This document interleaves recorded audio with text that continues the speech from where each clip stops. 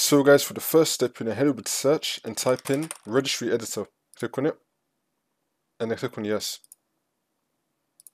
And now once you run this, you can follow everything I'll be doing up here. So first you want to expand HT classes root, and now you're going to scroll down till you find .html.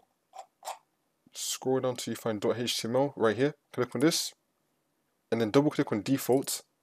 Make sure that in the value data it says HTML file in the value data, and then click on OK. And now for the second step, you're going to head over to search and type in CMD, then you want to run it as administrator, and then click on yes. And now once you run this, you're going to type in netsh space winsock space reset and click on enter. And now we're going to type in netsh space int space ip space reset and click on enter again. And now we're going to type in ipconfig space / release, click on enter. And now we're going to type in ipconfig space / renew, click on enter again.